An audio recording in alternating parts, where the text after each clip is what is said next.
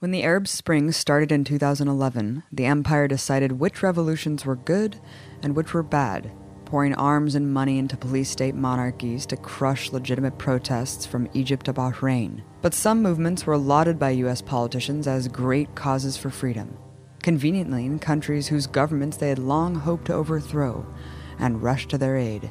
In Libya, the U.S. was able to accomplish its plan for regime change in less than a year, thrusting the country deep into misery. But in Syria, the regime change plan hasn't gone as smoothly. A list of changing rationales and goals have spanned the last 5 years.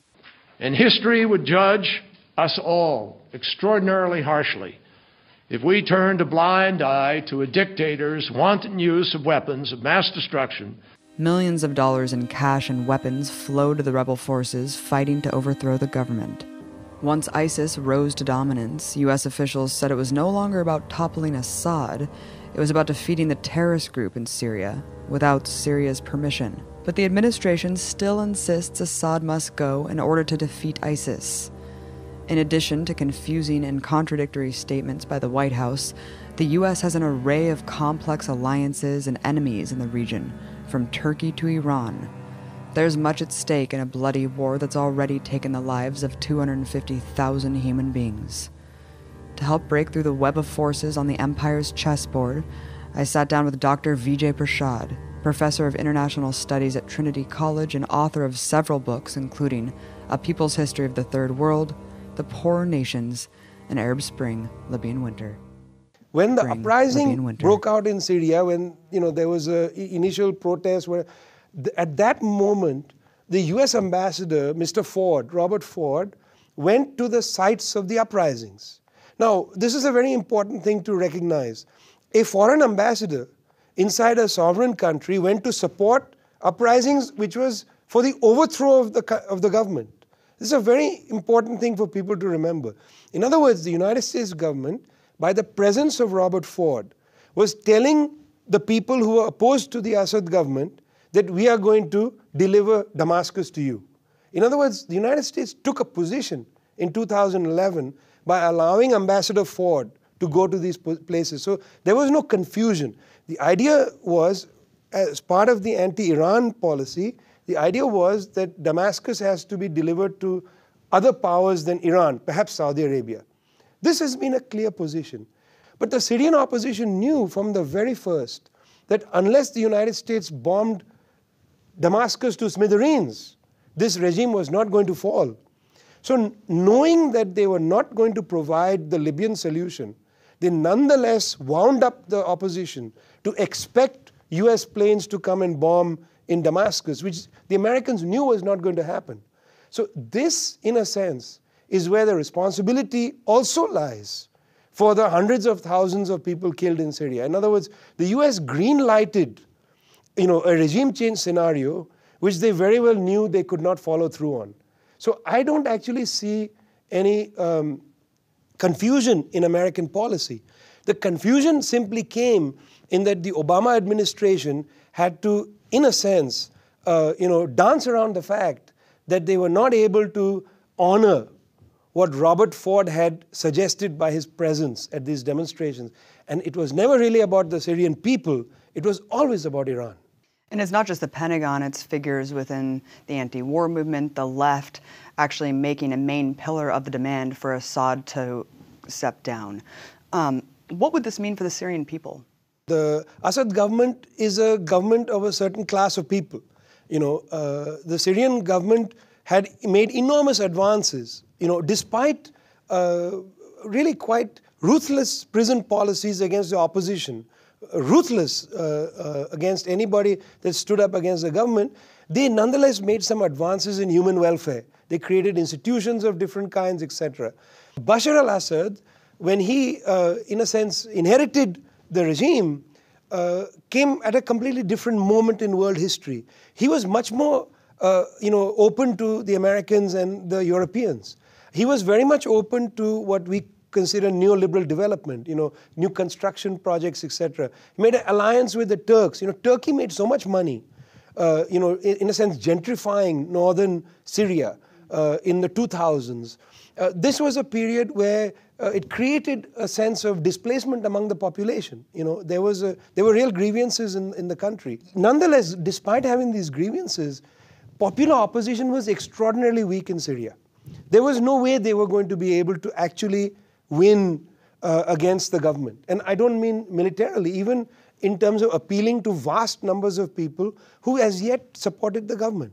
So, you can't create revolution by shortcuts. You have to take the protracted road. And in a sense, the American offer to the Syrian opposition was a shortcut. And by opposition, what do we mean? You see, the people who were revolutionaries, the left inside Syria, of which there was a section, were never the people that the Americans saw as the opposition. Who did they see as the opposition? From the beginning, they saw the proxies of Turkey, of Saudi Arabia, maybe of the Muslim Brotherhood. These were the people that they were talking to. They were not talking to the socialists on the ground. Those socialists on the ground are disposable for everybody. So when this term opposition captures too much. Some people, when they hear opposition, they mean the rebels who came from nowhere fighting on the ground. But actually, when the Western governments talk about opposition, they mean the people who were in exile in Turkey and formed these groups. And this was a certain kind of elite, similar to the transnational coalition created in Libya. Who were they? They were bankers. These were the people that the West sees as opposition. So, we should not fool ourselves that very early on, the people had been discounted by the West. Who had become serious were these proxies. And these proxies, as we know, are not merely businessmen in suits. They morph very quickly to the very worst kind of characters who are given free rein, by Western backing and, of course, Gulf Arab backing to create mayhem in Syria. Feels like deja vu because we just went through the same thing in Libya not too long ago, where the character of the uprising was secondary to the overthrow of Gaddafi. What lessons can be gleaned from Libya? But it depends on who is going to learn which lesson. You see, the West is learning no lessons. The West has believed that regime change against its adversaries is allowed. And by the way, there was so-called soft regime change in this period. In Honduras in 2009, the United States fully backed the overthrow of the legitimate government of the Honduran people. That was when Hillary Clinton was the Secretary of State. In Japan, the Japanese people actually voted a government to power which had a mandate to remove some, not all, US bases from Okinawa. Hillary Clinton lobbies the government, and the United States overthrows a legitimately elected government and brings another government to power. This was barely mentioned in the US press. So at the same time as there's this kind of regime change in the Middle East, there was a successful regime change in Honduras, successful regime change in Japan. Have you ever heard anybody talk about regime change in Japan? No. They will blame, say, what happens in Afghanistan or what happens in Syria, emergence of ISIS, Taliban, whatever. They blame it on somebody else. They'll say it's Assad's fault that ISIS is created. Come off it. ISIS is a direct product of the chaos sown by the US overthrow of Saddam Hussein. When Saddam was captured in Iraq, he comes out of his hiding hole and he says to the American troops, I am Saddam Hussein, the president of Iraq. I want to negotiate a surrender. They mocked him, laughed at him, humiliated him. Imagine if the government had actually said, okay, we want to accept a surrender. In other words, we want to create a new Iraq, which we've illegally attacked and illegally destroyed. Okay, but we want to bring the Fadain Saddam, your people, have to have a role in the future because they are Iraqis. We cannot simply excise them from Iraqi history. They have to.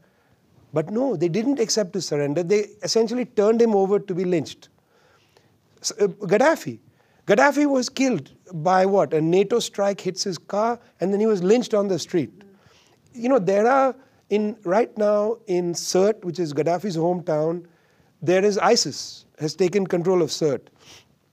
Inside Sirte, it's not merely the old jihadis, but also people of Gaddafi's Green movement, who have been totally isolated again, have joined ISIS. Why? Because that's the only avenue they have. You've marginalized. Why didn't they arrest Gaddafi? Again, an illegal arrest. But at the time, accept his surrender and say, your block of supporters will have a place in Libya. No, they said, none of you will have a place in Libya. There are tens of thousands of Gaddafi-era supporters who are in prison in Libya, uncharged. This is a human rights violation. So when you conduct these, regime change operations and then tell a section of the population you are no longer relevant, you're condemning them to social death, to political death, and in some cases to prison for life. And I think this is a lesson that nobody is thinking about. They are saying, I wish there was no war. Well, you've done these wars, you've destroyed these countries. You must, having done all that illegally, you must open yourself to the possibility that, an American should not decide what happens in Libya. Let all the Libyan people decide, including those who you now consider persona non grata. In Syria, the military is very well organized. It's very disciplined. There hasn't been defections. So to imagine that just because an American ambassador shows up in a square where there's 50 people standing there, that you're going to somehow terrify the military was an illusion, a very dangerous illusion. I don't feel like there's a need for anybody to say, I support Assad, I don't support Assad. This is an irrelevant question. The question is, I believe in freedom of people, but I also believe that freedom is a protracted struggle. Freedom has to have a set of obligations upon human beings to win other people over. As I said, there's no shortcut to these things. You can't bomb your way to freedom. It's a protracted struggle. And in a place like Syria, the government may not appeal to some people, but it does appeal to others. Look, the fact is that vacuums are the worst thing to create in any territory in the world. And I think people have now understood that the Syrian army is going to have to become one of the factors that fights the war against ISIS. And the White House has said part of its strategy is working with regional players on the ground. Of course, there's several contradictory players here. First, there's Saudi Arabia. Is this a logical partner for peace when even Hillary Clinton has said that it's the biggest exporter of Wahhabi terror worldwide? The United States government has one principal ally in the region. And that ally, apart from Israel, because Israel is not really consequential for some of this stuff, the principal ally the United States has is Saudi Arabia. And the United States has at several occasions said the defense, not of Saudi Arabia, but of the royal family, is the obligation of the United States of America. Why is that so? It's because of oil. Not because America buys oil from Saudi Arabia, but because the Saudis are able to control oil prices. Look at recent situation. The Venezuelans fought to rebuild OPEC. They won new unity in OPEC. They raised prices of oil. In raising prices of oil, they were able to collect money and do it for regional transformation, to provide money to lesser countries with no resources, to build up the capacity of their countries, etc. Saudi Arabia jacked up oil production, brought down the price of oil deliberately, and did what? Brought to the knees the adversaries of the United States. Who were they? They were Venezuela, they were Russia, they were to some extent, but not entirely, Brazil, and eventually China. As all these countries went into free fall, the strategy that the Chinese were building up.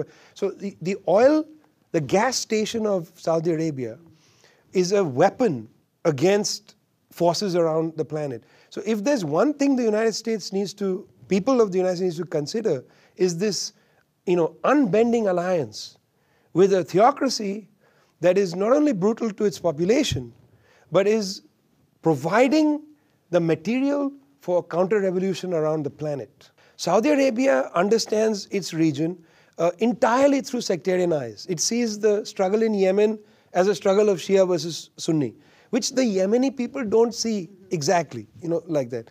It sees Syria as a Sunni-Shia thing. In Syria, it's much more complicated than Shia and Sunni per se. So they have a sectarian viewpoint. Since the 1960s, backed by the Americans, they have pushed this sectarian view on the world, not merely this region. If I asked you, Abby, let's make a map of where Al-Qaeda recruits from. One of the stunning things you'll discover is from the 1960s, the Saudi-backed group called the World Muslim League, the WML, was funding groups in these exact places because Saudis were funding this from the 60s. They opposed Arab nationalism. This was their game. So this is the major American ally. There's a terrific WikiLeaks cable from 2005, again from Syria, where the Syrian political officer of the US embassy says, we have to back the Saudi game of increasing Shia-Sunni tension. Imagine this. This is a serious problem. And I think now sober Western governments, not necessarily the United States, have understood that this has gone out of hand. And something needs to be done to rein back this mad dog approach, to domination in that region. And let's expose another regional player, Turkey. How has Turkey made it possible for ISIS to thrive? They kept the border open. When Obama in August 2014 said ISIS is a threat to the world, to the United States, etc., they could have invoked the NATO Charter. And Turkey as a NATO member could have been forced to close the border. But the United States didn't invoke the NATO Charter. So the border has remained porous. And so ISIS, since August 2014, has continued to get recruits coming in. Look, the press picks it up here and there. They'll say, yes, the Paris attacker, the first time, the woman, she is now in ISIS territory. She went through Turkey. How did she go through Turkey? She landed in Istanbul airport, flew to Suruk, to Gaziantep, drove across the border. Are you kidding? Turkey is a sovereign. How can? The border is porous.